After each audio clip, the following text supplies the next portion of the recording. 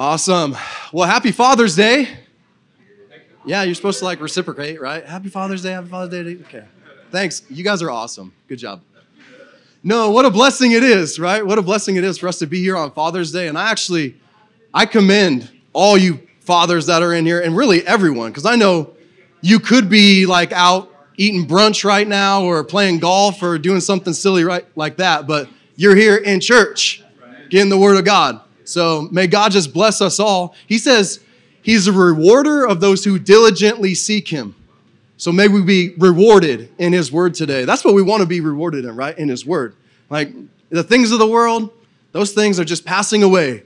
But the things of his word will remain forever. And so would he fill us up with his word today? Yeah, amen. That's what we're going to be talking about, as a matter of fact, today. How God has given us these amazing scriptures to follow. And it is better for us to follow them than to chase after the things of the world.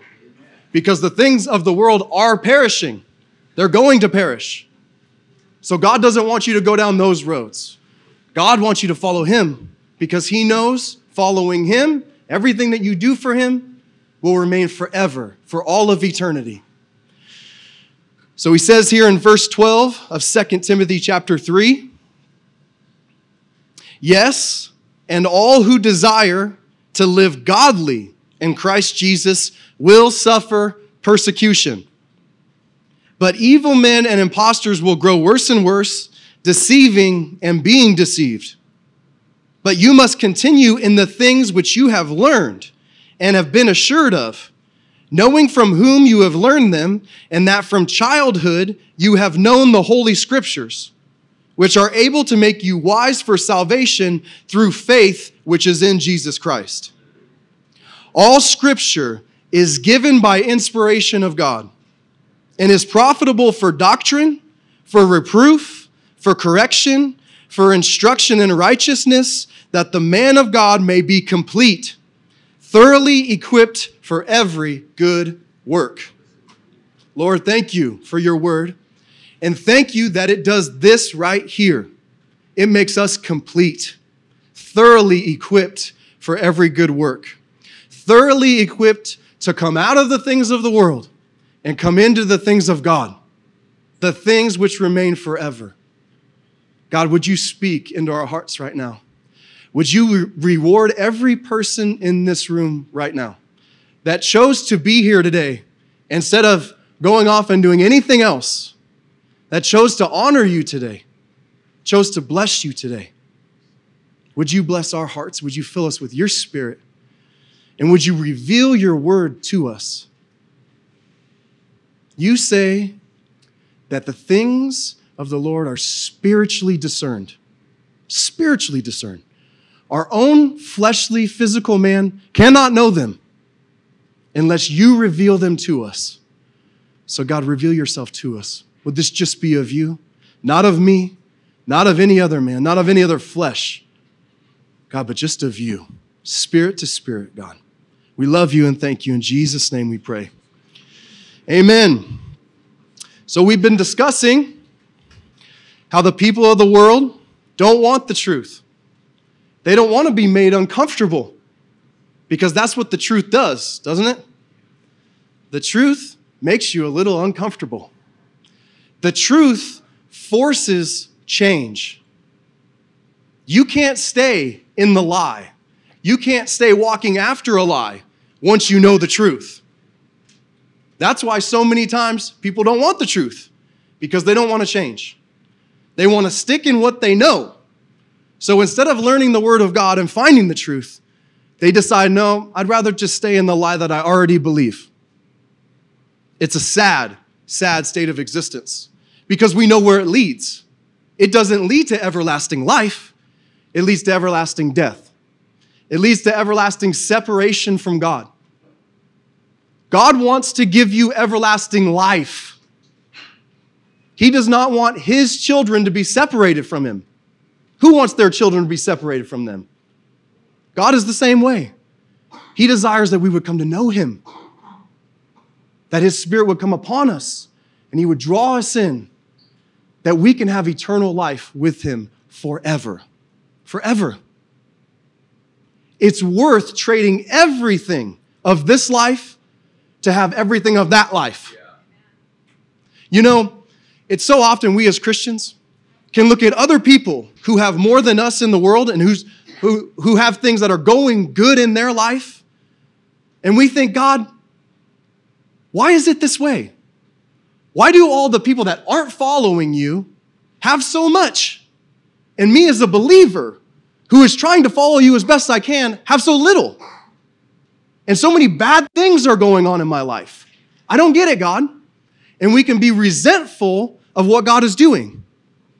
But do you understand that God is a good father? Everybody know that? God is a good father. And God desires to give good gifts. And God knows that those who are perishing only have this life to look forward to. This life is as good as it will ever be for them. But for you, as a Christian, this life is as bad as it will ever be for you. Everything that happens to you here as a Christian, you have to understand, it's not going to get any worse than this. So everything you go through, all the trials and tribulations, all the hard things that God puts you through, He's doing that for a purpose. Number one, He's giving to people who aren't following Him because He's a loving Father. He knows that they're not going to have eternity with Him, and so He's going to give to them now. Remember the story of the prodigal son? There was a father who had two sons. One son did what the father asked him and was obedient. The other son wasn't obedient, and he wanted to chase after the things of the world. So he went to his father and said, "Father, give me my inheritance now. I know you haven't died yet, but I want my inheritance now because I want to go and chase after the things of the world." At first glance, this is not a good idea. Why? Because you know your son is going to get in trouble with that money. But the father, out of love for his son, gave him his inheritance. And the son took it and ran out and squandered it, lavish and wild living, until finally he ends up in utter poverty. And he's feeding pigs. And he longed to eat the food that he was giving to the pigs. And finally he comes to his senses and says, even my father's servants, my father's slaves, eat better than I do. Maybe I should go back and give myself as a slave to my father and be obedient to him. Amazing how that worked, huh? So he goes the whole time in his mind saying, I will just go back and be a slave to my father. But when he gets home, his father comes out and runs and hugs him and says, my son was dead, but now he is alive again. And he puts a robe on.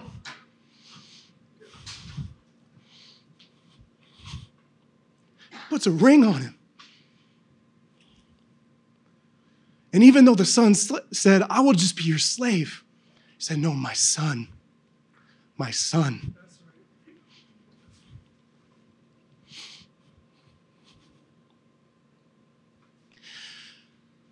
Our Father is a good Father. He cares for us. He knows what to give us in order to draw us to Him. He doesn't want us to be in everlasting separation from Him. He wants us to know Him eternally. So everything you could give up in this life is worth it. Everything. It doesn't matter what it is. Put it in perspective. Think about it in just this one way. In this life, you may get 100 years. You might. If you were chasing after the world, you'd be so excited to have 100 years here. But do you know that the millennial reign of Jesus Christ, where He says we, as His saints, will rule and reign with Him, is 1,000 years? I have that verse. It's in Revelation 20, verse 4. It says, I saw thrones, and they sat on them, and judgment was committed to them. That's the saints.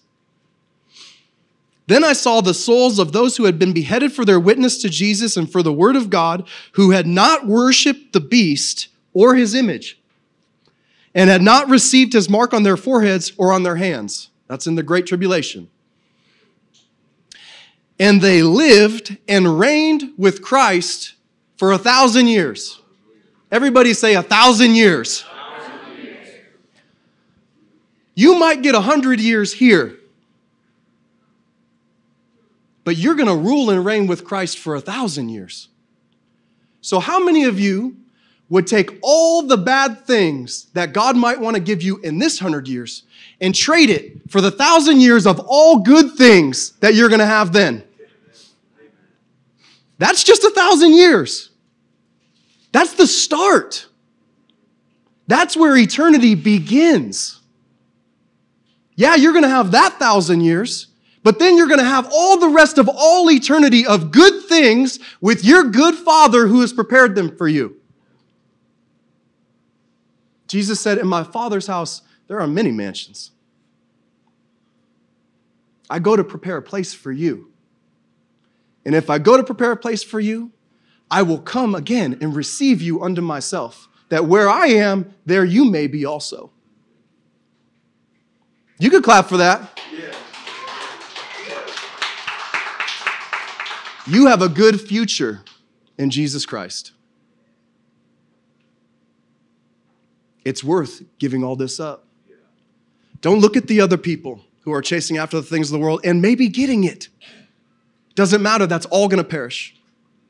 Everything that you're working for in this life is going to perish. Keep it in perspective. Keep it in priority. It's only the things that are done for Christ that will last. Everything else will disappear. What's worth it? What's worth it? God knows that there is no amount of lavish life that is worth your soul. What good does it do a man to gain the whole world and yet forfeit his soul? It does you no good because it's all going to disappear. Your soul is what God cares about. That's what he's doing in your life. I understand that things aren't easy. I understand that as a Christian, you don't get everything you want. And that's hard because you're like, God, you said if I asked you, you'd give it to me. He's a loving Father. He knows what to give you to draw you to him. That's what he wants to give you. Sometimes you can't be Jeff Bezos, you know what I'm saying? Like, you can't have all the money you ever want. But God says, hey, it doesn't matter because you're going to have more than you could even imagine in heaven forever. More than you could even imagine. If Jeff Bezos doesn't come to know the Lord, you're going to have more than Jeff in heaven.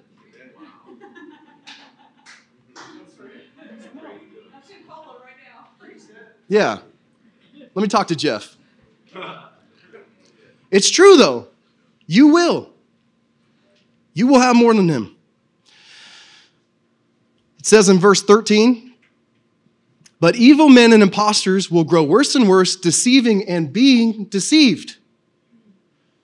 There's so many people out there who aren't looking to follow the Lord. Even in the church, they're an imposter. They're just looking to deceive people. And the people are okay with it. And so when they say, oh, yeah, you need to give more money so that I could get this private jet. Do you think that's for you or for them? That's for them. They want to live their own lavish lifestyle, right? They want to chase after the things of the world, and they want everything they could possibly have here. They don't care about people. You're just a number to them. How many butts are in the seats today? Let's take a count. What does that matter? If no one's going to heaven, who cares? But that's what they're about. It's just about the money. Look, I understand there's hypocrisy in the church, okay? Because I are one. But look, God wants to do something so much greater than that. God wants to use broken people in order to draw people to him. It's not about everything in this life. It's about the things of him. Don't be deceived by things that tickle your ears, things that appeal to your flesh. Those things don't matter. B came in this room today and she goes, hey, I'm blessed. And I say, B, that means a lot coming from you. I hope you don't mind me sharing. I mean, B doesn't have a whole lot right now. But she came in and she said, I'm blessed. And I said, B, you inspire me. Because you got so much less than I do. And you come in here saying, I'm blessed. And I come in here going, meh. Meh. God didn't do what I wanted him to do this week.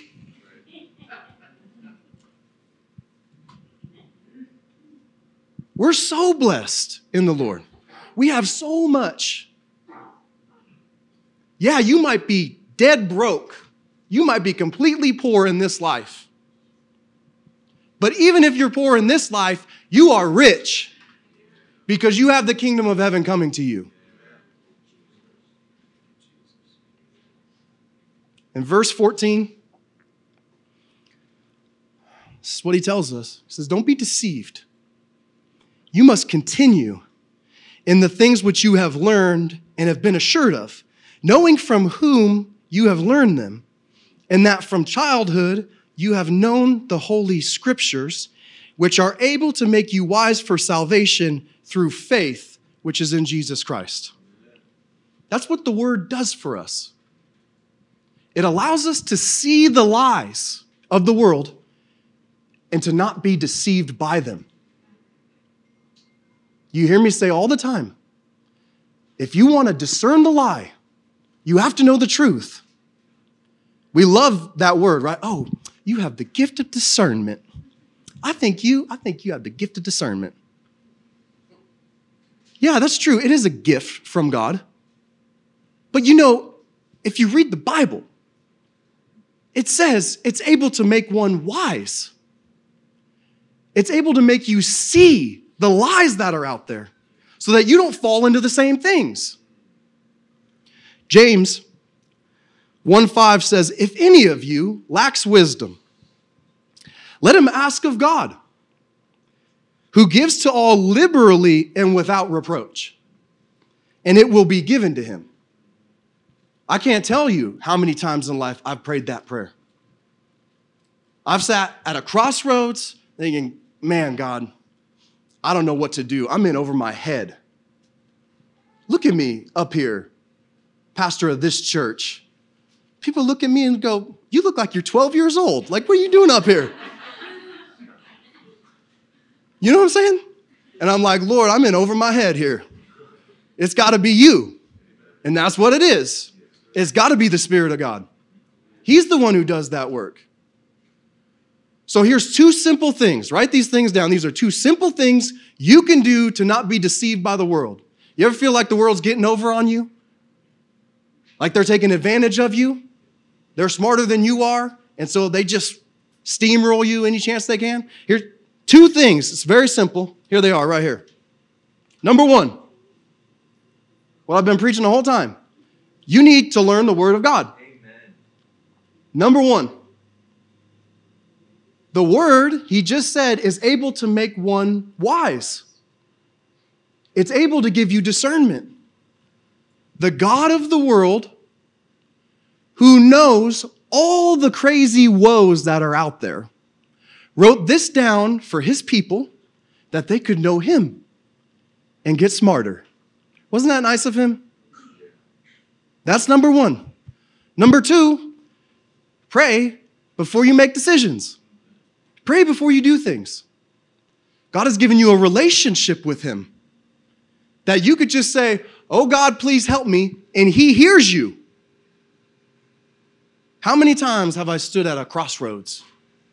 Been like, God, I don't know what to do here. I can go this way, or I could go that way. And all of a sudden, the scripture will pop up in my mind.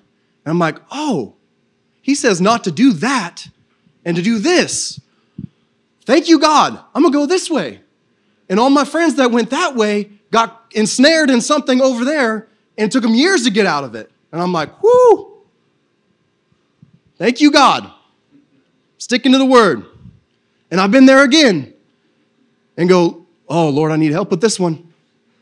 God, please give me wisdom. What do I do here? I don't know what to do. Please tell me.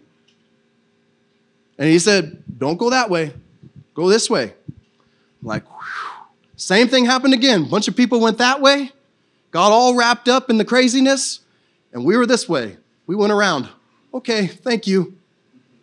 I think Proverbs says that a wise man sees trouble from afar and goes around it. You don't see trouble from afar and go, oh, okay, let's just walk right through it. We'll be all right. No, he goes around it. Look, if you're going to pray and you're going to ask God for this wisdom, you better be prepared for what he's going to say. Because chances are, it's not going to be what you want. Let me preface, okay? I'm not the preacher that told you what you wanted to hear today. I'm the preacher that told you what's going to happen. You're going to pray to God and you're going to say, God, what should I do here? And he's going to tell you the opposite of what you wanted to do. God wants to see how much you trust him. I can't tell you how many times I've prayed that prayer, and it's been the most ridiculous thing. He said, go do this ridiculous thing. And I'm like, I don't think that's a good idea, God. Of all the ideas I had, that wasn't one of them. But it takes faith to walk with the Lord. And so I'm like, hey, all right, in faith, I'll just do it. And I've seen that the ridiculous thing he had me do actually worked out. And all the other ways didn't work out. And I'm like, wow, that's incredible. You know, like when Peter met Jesus on the beach, and it says he came in from fishing all night long and caught zero. Everybody say zero. He caught zero. He's cleaning his nets on the beach. And Jesus walks up to him and says, hey, push your boat back out there. Throw it off the other side. You saw Peter's initial reaction. He was like, Lord, I've been fishing all night long. All the way around this boat, every side. And I caught nothing. But what he said after that is what matters. He said, nevertheless, at your word, I'll do it. He pushes the boat back out, and you guys know what happened. There was more fish that could fill his boat. It started to sink. Sometimes it doesn't make sense to follow God. But when you follow him in faith, he will honor that, and he will take care of you. Know his word. Go back to that for me, would you? Know his word. Pray before you make decisions. And be prepared to do. I should add a third one. Be prepared to do what he tells you to do. It's not easy, but be prepared to do it. A couple years ago, my wife was bugging me about getting a pedal boat. You know what a pedal boat is? Where you sit and you go across the lake. I didn't want one because I think those people look dumb doing it.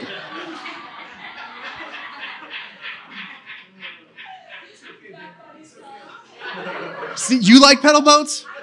Okay.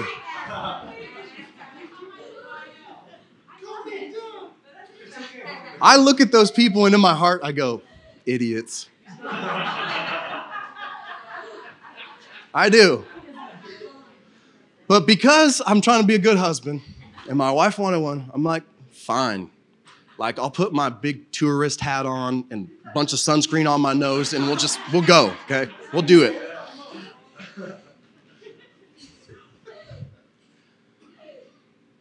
So I'm like, okay, let's look around for pedal boats. So we looked at like Bass Pro Shop, and they could get up to like $1,000. And I'm like, wait, I gotta pay to look like an idiot? Normally, you look like that, you get to do it for free, you know? They want to put you on Facebook or something like that on a video.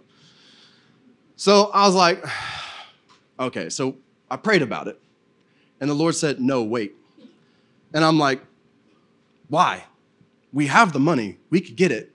I'm already into it. I already said yes. So I got to do it anyway. He said, no, wait. And I'm like, okay, fine. I'll wait. A few months later, we're looking on Facebook. She sends me this thing, texts it over to me. Oh, look, I found a pedal boat. Half price. I'm like, well, that works for me. It's better than what I was going to pay, you know?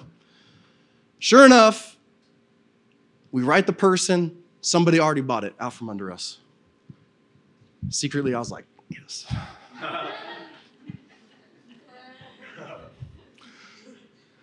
I'm like, thank you, Lord. There is a God. Yeah. Oh, man. So we waited, and we waited, and we waited, and we waited. Well, this past week, I'm driving home, and my wife calls me. She goes, guess what? Like, what? She goes, there's a pedal boat by our house for free. I'm like, oh, Lord. She's like, but it's too heavy. I can't put it in my car. I'm like, all right. So I'm praying the whole way there. Oh, God. Oh, Lord, help me. I made a deal with him. I said, okay, look, if it's still there, when I get there, I'll know that we're supposed to have this pedal boat. And secretly, I'm like, man, I hope somebody else gets there for me. I'm thinking all the scenarios through my head. Well, I get there, come around the corner, and guess what? It was still there. I'm like, oh boy. So I'm like, okay, how else can I get out of this? So I start looking. I'm kicking the tires now. I'm lifting this thing up. I'm like, where's the cracks? I know this thing's got cracks in it. Nobody gives something away for free that's worth something, you know? I'm like, what's the deal with this thing? Nope, it's perfect. Perfect. And it even has a little motor attached to it. Got a little trolling motor, hook a battery up to it. I'm like, oh, I'm starting to like this idea. Wait a second, I don't have to actually pedal it. Like, I can, you know, I'm like, oh, this is getting gooder here. Well, I look at it and nothing wrong with it. Okay, so I call her up and I go, hey, this thing's heavy. Can you come down here and help me lift it into the truck? Then she starts slow playing it. You know, like when you're playing poker and you got a really good hand, you don't want to throw all your chips in at once, right? You just limp in. I go, hey, will you come down and help me? She goes, oh, no, you know, babe, just forget it. We don't need it. It's not a big deal. Just leave it there. She's trying to like reverse psychology me. And I'm like, wait, I didn't want this thing to begin with. Now you're telling me no? So I'm like, come on, babe. And she's like, no, just forget it. I'm like, babe, get down here and help me get this thing in the truck. So she comes down. Another guy, thankfully, was passing by. He's like, you guys need some help? I'm like, you bet we do. So we lift that thing in there, and it's golden. I'm like, oh, sweet, we got a pedal boat. But here's the thing. None of that would have happened if I would have disobeyed the Lord and got the pedal boat from Bass Pro Shops in the beginning, right? When he told me to wait, if I would have just pressed on and did it anyway, I wouldn't have got it for free. So I would have been out there on the lake with my $1,000 boat looking like a fool. See, and it didn't have a trolling motor on it. It didn't. See, now I could be out there looking like a fool, but at least I did it for free. You know what I'm saying? At least I got it for free. Praise the Lord. Praise the Lord. Yeah, that's right. Okay? No offense, honey. I'm just saying. Like, you got to listen to the Lord. Be prepared to do what he's telling you to do. Okay? He goes on in verse 16 to say, all scripture is given by inspiration of God and is profitable for doctrine, for reproof, for correction, for instruction in righteousness, that the man of God may be complete, thoroughly equipped for every good work. First part, he says, all scripture is given by inspiration of God. It's God-breathed. Yet the atheist says, how could that be? How could this scripture actually be from God when men wrote it? And not just men, but uneducated men at that. They didn't go to fancy universities or anything like that. How did they write this? They only say this because they don't know the scriptures nor the power of God. Number one, the scriptures. Do you know in the law of Moses, it was a commandment that the men of the Israelites would pass on the sacred writings to the next generations, that they could follow it as well. It's a commandment. And so every boy would go to what they call Hebrew school. You guys should be writing this down. People are going to ask you these questions. They went to Hebrew school. And while they're at Hebrew school, guess what they learned to do? They learned to read the Torah. They learned to write. They learned to do math. They learned to do all kinds of stuff there. It was school for them. They weren't uneducated people. They knew what they were doing. This was the job of Israel, was to give the sacred scriptures of God to the rest of the world. God told Abraham, in you, all the nations shall be blessed. Not just Israel, all the nations. This was part of it. The scriptures were part of it. But they don't know the scriptures, and so they say, oh, it can't be God-breathed. It can't be the inerrant word of God. But we know that they also don't know the power of God either, because we've seen that God can do way more miraculous things than having a person who's uneducated write some words down on a page. Think about it, though. It's pretty simple to see that it's all coherent. There's no things that go against each other. Think about even the prophecies in it. There were prophecies about Jesus that were written 500, 600, 700 years before he was ever born. These guys are writing these prophecies down, not even knowing what they were talking about. But the Holy Spirit came upon them and they just wrote it down. And we've seen that these things have been fulfilled. So how can you say that it's not given by inspiration of God? No, it's easy to see if you read it, because they said what would happen half a century before it actually happened. But there's way more miraculous things than that. God took millions of people, brought them out of Egypt, made them cross through the Red Sea, where he split the water side to side, and they walked through on dry ground. Dry ground. And not only that, but then after that, the Egyptian army who was following them thought they could just go through too. The most powerful army in the world at that time thought they could just go right through. And yet the Israelites went through, all the Egyptian army was in there, and God went and put the waters back to normal, and they all drowned. Do you know that in the Gulf of Aqaba, in the Red Sea, it's bottom like this of an ocean. It's bottom.